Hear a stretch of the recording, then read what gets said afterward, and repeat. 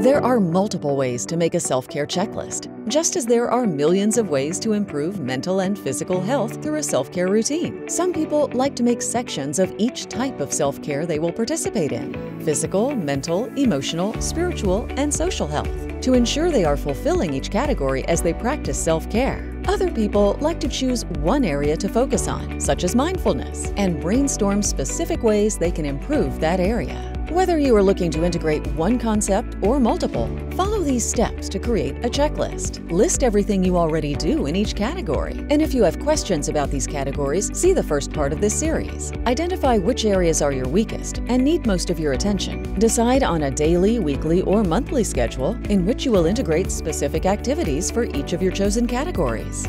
Determine specific dates and activities that you will try, and schedule them on your calendar as you would a meeting. Schedule a check-in point with yourself, where you will determine how you are doing, and if you are doing enough or too much.